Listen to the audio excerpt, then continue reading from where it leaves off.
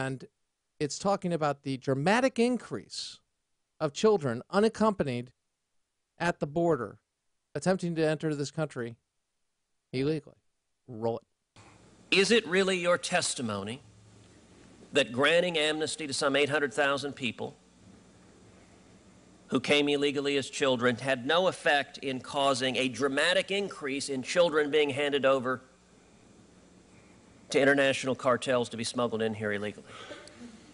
I believe, Senator, that the primary motivator for the reason for this spike in migration, and I'm not a sociologist, I'm not an expert, is the situations that Senator Durbin and others have laid out in these countries. Mr. Secretary, my time is expiring, but with all respect, in my view, that argument is a red herring.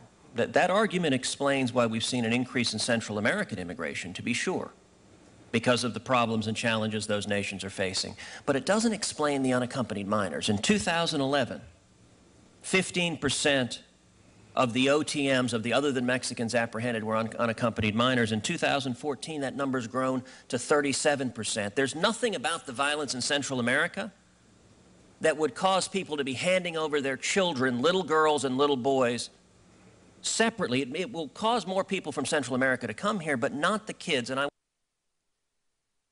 basically called out DHS Secretary Johnson for the reason of bunny stew. And here it is. Johnson, I didn't play for you the whole exchange, but we have a limited amount of time. We always want to make sure we maximize it. But what he said was, we can't deport 11.5 million. That was one of the lines.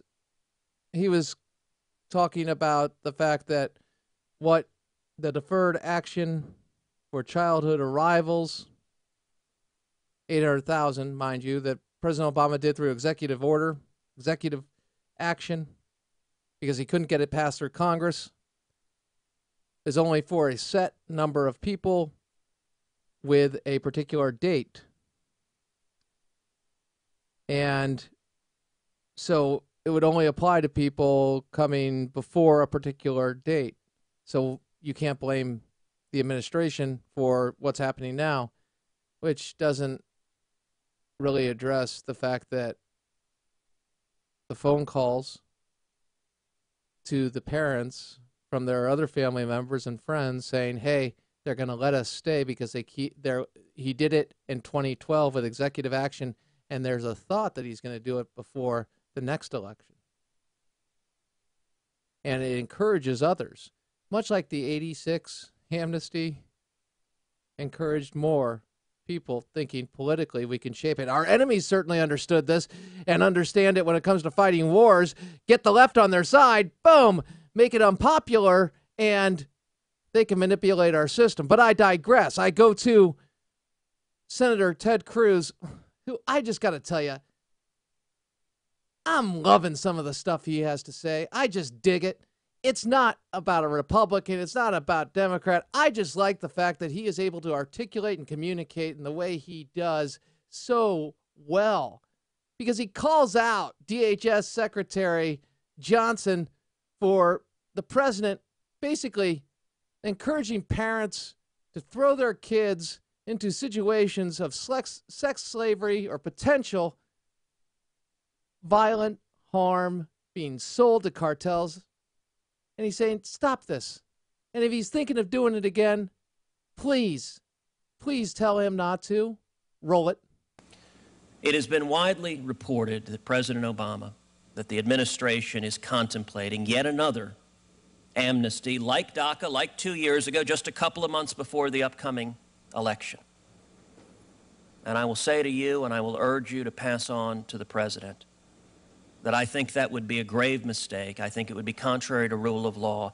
And I think granting yet another amnesty would result in those numbers going even higher, would result in even more little girls and little boys being subjected to violence and horrific, dangerous conditions.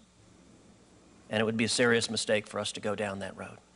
They're being dropped off, by the way, in Arizona. They're being held reportedly at military bases.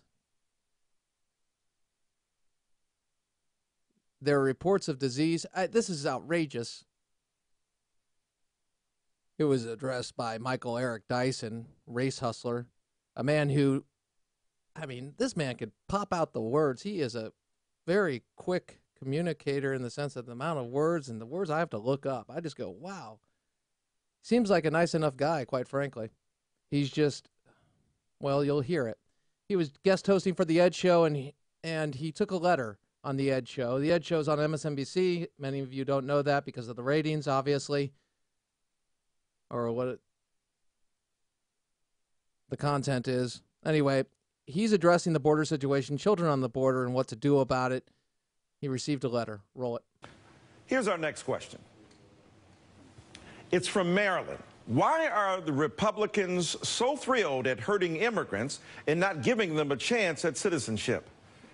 Boy, I tell you, Maryland, I don't want to demonize my opponents. I don't like to think of other people who disbelieve what I believe to be somehow horrible human beings. But I got to tell you, I can find no good reason that people would look at those 50 children really being warehoused in such vicious and horrible fashion and think anything else but that we have got to help them.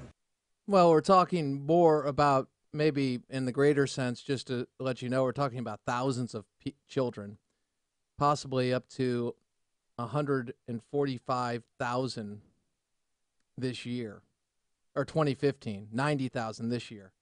And that's up from 7,000 in 2011. No.